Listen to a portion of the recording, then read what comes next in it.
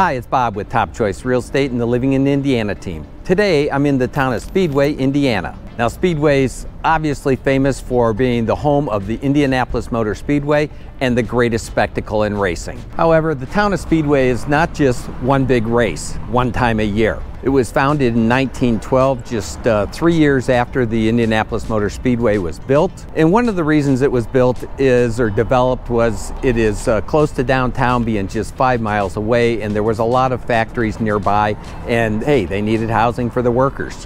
One of those plants was Allison Engines, which is now Allison Transmission, but there's still just a lot of jobs here. If you look up and down this street here of Main Street, you've got a lot of pubs and restaurants, but down there you also have a number of factories and other employment opportunities. In fact, major employers. Many involve the motorsports industry. You've got racing teams and garages and, hey, other automotive factories. Heck, it's even the headquarters of the U.S. Auto Club. Rolls-Royce is nearby. It employs 4,000 people and just recently completed its largest financial investment in North America in the last 25 years. The location here certainly helps with jobs and tourism, so let's take a look at the map. The town of Speedway is bordered on the west by I-465, which is the Beltway. And once you're on it, you can go anywhere in the metropolitan area in no time flat. We're also just a hop, skip, and a jump to I-65, I-74, I-70, and I-69. I mean, Indianapolis truly is the crossroads of America, and Speedway is right at the heart of it. The town of Speedway is truly a convenient location. I mean, it's only 15 minutes to the Indianapolis International Airport, which is an easy one to get in and out of. And we're also only, like I said, 5 miles to downtown, where you can go see the NFL Indianapolis Colts play, the Indy 11 soccer, NBA Pacers, WNBA Fever. Hey, you can go check out Caitlin Clark with her record-setting year. But hey, if you don't want to go that far, all you got to do is just come down here to Main Street in Speedway, Indiana. There are a lot of pubs and restaurants and shops and craft breweries, and like I said, down here you even got a lot of jobs. And right here you got a whole slew of new luxury apartments. You can check out Dawson's here on the corner, or you can come down the street here to Barbecue and Bourbon. Hey, and tough guess on what they serve, or over to Tacos and Tequila for, hey, another tough guess. Down the street is the Daredevil Brewing Company. And or you can go to Big Woods and get one of those famous beers, the 6-Foot Strawberry Blonde. You can find a few of those in my refrigerator, the beer, not the blonde.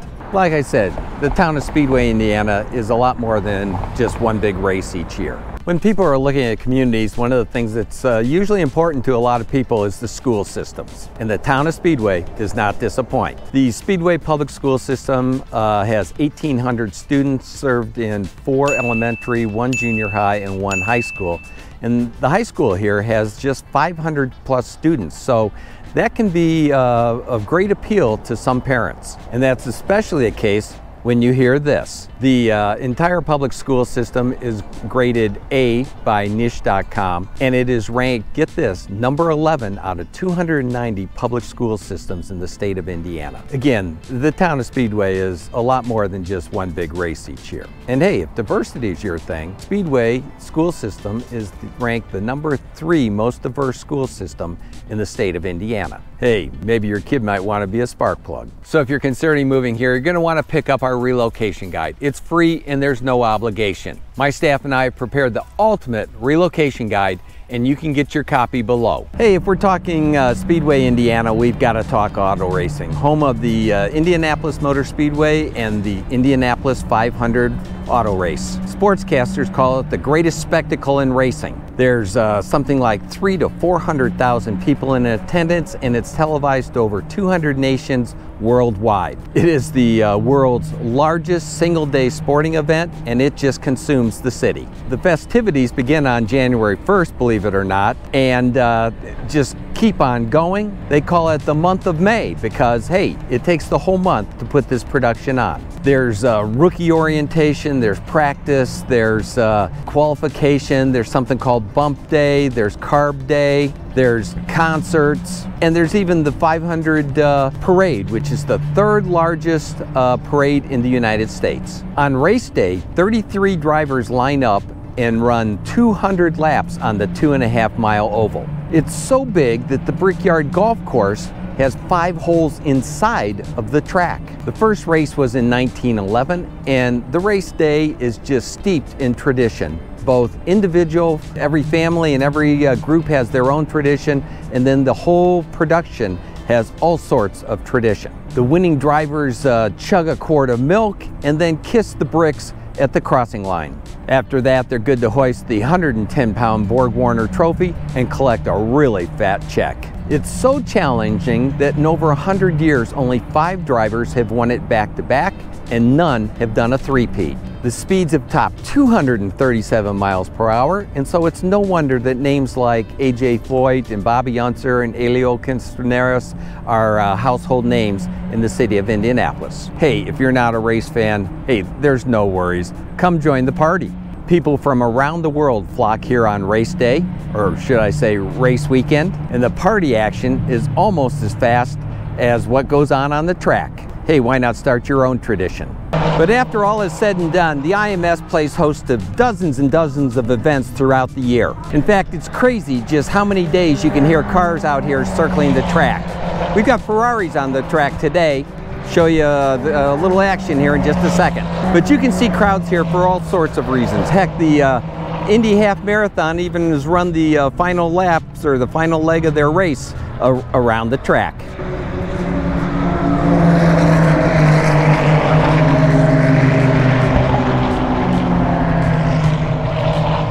Throughout the year, there's all sorts of testing done with all sorts of different vehicles and time trials and race prep and just so many different things that go on here at the track. Back behind me here is the IMS Museum. That's kind of fun too. You get to go in and see some of the old original cars and stuff on all the different drivers and all the things that have to do with the tradition of the Indianapolis 500 and the other races that are held here. I mentioned earlier that the Brickyard Crossing Golf Club has 5 holes inside of the track, and that's true. This golf course is a deluxe one, and it's a challenging one too.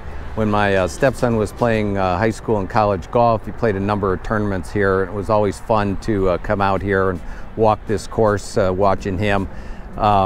It's a tough course. You want to bring your A game. And the Brickyard Crossing Golf Club is just one more reason why the town of Speedway is more than just one big race. Hey, moving on, we're going to talk real estate in the town of Speedway, Indiana. After all, this is a real estate channel. The population of the town of Speedway now exceeds 14,000 people. 46% are homeowners, and there were 118 homes sold here in the past 12 months. They ranged in price from $125,000 to $367,000, and the median was right around $260,000. Today, let's check out this one at 1119 Allison. It's a bit less than the median price, as the asking price on this one is just $235,000. It's a charming 3-bedroom, 1-bath, 936 square foot Cape Cod that was built in 1951. It's seen a lot of upgrades, and it appears to have been well taken care of. It's got an open concept and some charm that you'll like to go along with it. It's got a 1-car oversized garage plus a fenced-in backyard to enjoy. Now, this one is listed by the Stewart Home Group, but FYI, I can help you with any home that's for sale in the state, whether it's listed by myself or any other broker, or heck, a FSBO for that matter. If you'd like to see this home or any other, just give me a quick call or text, and I'll be glad to take good care of you.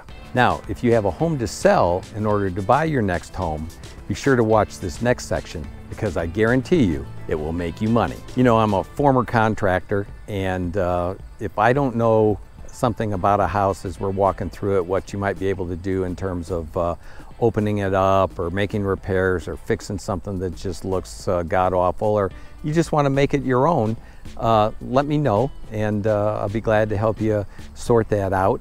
Also, more likely than not, I know a guy. I've got a stable of good contractors that are reliable, work for a good price, and get the job done. And heck, they can go into a house if you like most of it but want something done to make it just right for you.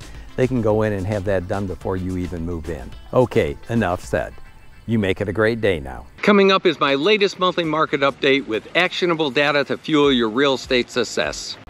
Hi, it's Bob with Top Choice Real Estate, bringing you the word on the street, talking Indiana real estate. Hey, the numbers are in for July, and I can tell you we're seeing a late summer surge. And you know what? I didn't have to look at the Board of Realtor numbers to know that. All I had to do was look at my own business. This past month, I spent 10 days in the Canadian wilderness. We were 6 hours from the nearest town. We had no cell phone service, no Netflix if you can imagine, and no Wi-Fi. In fact, we had no running water, no furnace, no central air, and the only electricity we had came from a generator. But hey, I had a lot going on business-wise, so I did something I've never done before. I went and rented a Starlink satellite. You know what? I was able to sell a house, a duplex, and a 66-acre piece of prime development ground. So when I got home, I had a busy month this past month closing transactions. And the surge did not let up. But hey, enough about me. Let's dive into those numbers. For the 16-county central Indiana area, prices are up 2% from a year ago,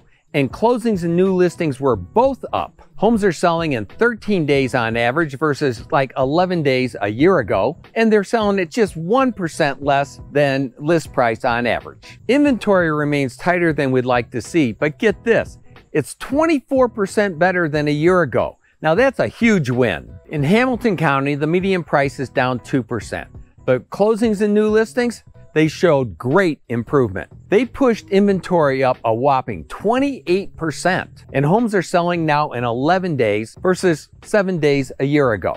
And they're going off at just about 1% below asking price. So what's working in the real world? Here's what I've seen. For sellers, I found that being a little bit flexible and putting a deal together and a whole lot patient has resulted in deals going down. We were able to put that $2.5 million land deal together with a whole lot of creativity. But it sold for cash, and get this, it went down in an amazingly short period of just 34 days. And on that duplex, we won the inspection battle. And with that house, we were both patient and creative and did a workaround on the FHA anti-flipping rule. Okay, on the buy side, the difference between winners and losers this past month, drum roll, the winners came ready to play. They had their minds right. So when they did find the house that they were looking for, they didn't hold back. They didn't get all squeamish. They didn't have to think about it. They knew they'd found the house and they wanted it. So we went to work. We wrote up offers that were the most attractive to the seller, but that didn't give our side away. And then we just rolled up our shirt sleeves and went to work to bring that deal home. Now, if you'd like that kind of service, just give me a quick call or text and make it a great day now. If you're considering relocating to the greater Indianapolis area or moving anywhere within central Indiana, be sure to tune in every week to learn all there is to know about real estate and living in Indiana. Whether you're buying or selling, please keep in mind, I work harder to make good things happen. Hey, make it a great day now. And if you found this video helpful, be sure to watch this next clip right now.